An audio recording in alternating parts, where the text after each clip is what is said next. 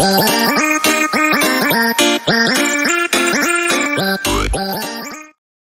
did I say that we are going to cover that algorithms and flowcharts in the previous video? Yes, I think, and I forgot covering it. So in this video, we are going to cover that algorithms and flowcharts, and then I'll be doing that commands and number systems in the next video. So let's get on to the video. And now coming to the algorithms and flowcharts. So you can think of an algorithm in a loose manner as a step-by-step procedure of doing something. So in algorithm, what we do is we'll be taking we'll be having a problem to be solved, which is under our vision, you can call it in that way. So what we'll be doing is that in order to solve this problem, we might be having different ways. So what we'll be doing is that we'll be choosing a single way, and then what we'll be doing is that we'll be writing a step-by-step procedure to solve that problem. That step-by-step procedure of writing a solution for a problem or a task to be done is regarded as your algorithm. And then coming to the flowchart, a flowchart is a pictorial representation of the step-by-step procedure which you do. So we can think this as a pictorial representation of the algorithm. So what we'll be seeing in flowcharts is that we need to start a process or stop a process. So that is given by this elliptical symbol. And then coming to the next thing, we'll be taking inputs or outputs from the users, which can be seen in this kind of box.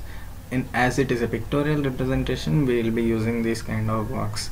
And then if there comes a case where we need to be checking for a particular condition, and if the condition happens, then the way of doing the problem solution changes. In that case, we'll be using this kind of boxes.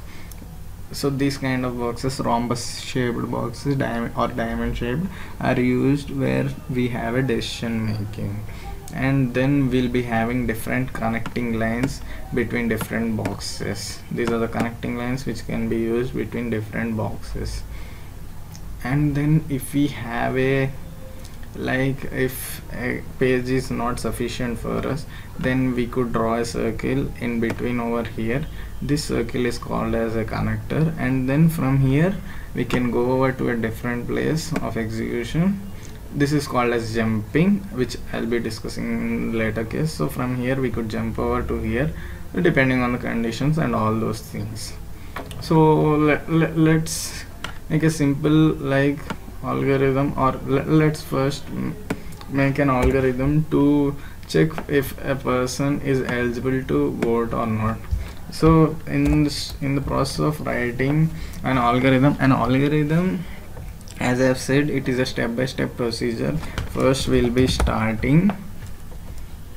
So we'll be starting in the first step. In the second step, we need to take the necessary inputs. Like as of now, we'll be taking name, and then we'll be taking the user age. And then in the third step, what we'll be doing is we'll be processing the data. Here, as we are going to be doing voting, so the thing is that what we need to be doing is that we need to check if the age is greater than or equal to 18, then the person is eligible to vote. So if the third condition is satisfied, if this condition is satisfied, then we'll be going into the next step. Let's say then we'll be going into the fourth step. The fourth step is, so you'll be declaring or else telling the outputting that the user is eligible for voting. If this condition is false, which is in the third statement, if that condition is false, then we are going to the fifth step. So in this case, the fifth step is that we'll be outputting that he is not eligible, that the user is not eligible for vote.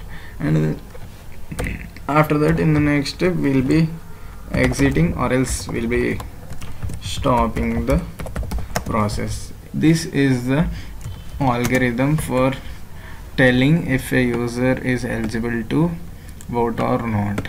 So if we do these steps in a pictorial representation, let me show it to you now. In a pictorial representation, that is only called as a flowchart. Let me show it to you. So in the flowchart, first thing we'll be starting,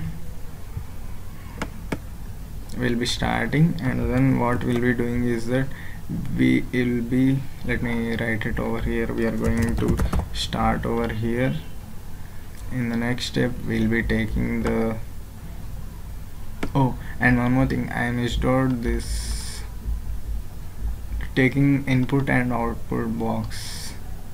I'm unable to find it, and let me draw it and show it to you. It is like parallelogram shaped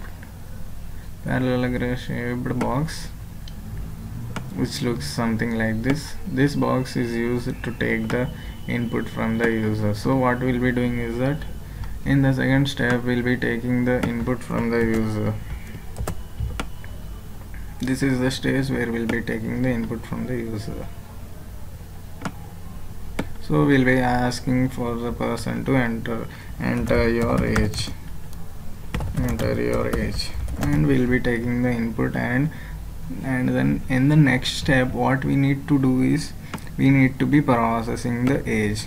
So as we have written, we need an if, like condition checking or the decision making over here. So what we'll be doing is we'll be using this rhombus box to check for the condition.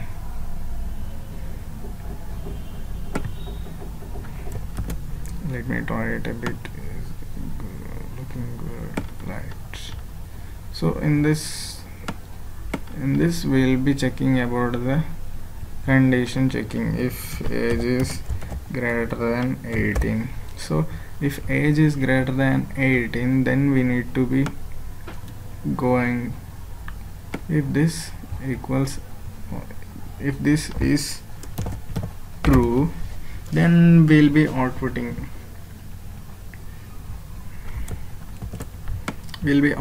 that the user is eligible to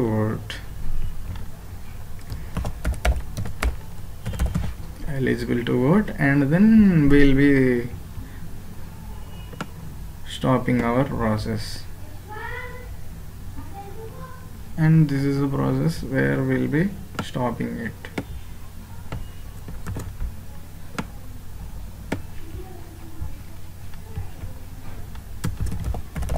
Stop it, that's it. And then let's say if the age is not greater than or equal to, I missed it over here, if it is not greater than or equal to 18, what we'll be doing is that we'll be telling that the user is not eligible.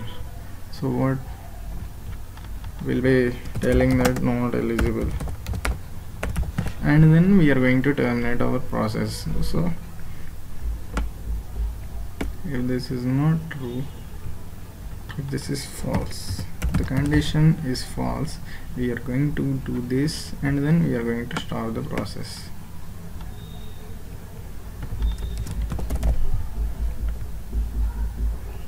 This is a pictorial representation. In this way, the same thing can be seen in both the things. So in algorithm, what we do is that we'll be giving a theoretical or like text format of the solution of a given problem, but then in graphically or pictorially we can show that the same problem can be solved in the flowchart. This is the thing about the flowcharts. So why I am introducing these things? Why? Because we will be using the programming languages to solve some particular problems.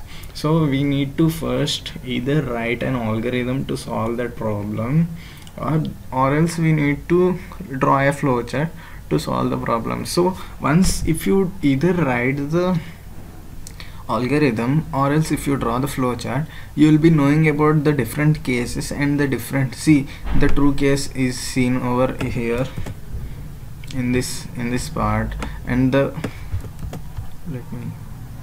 true case is seen over here.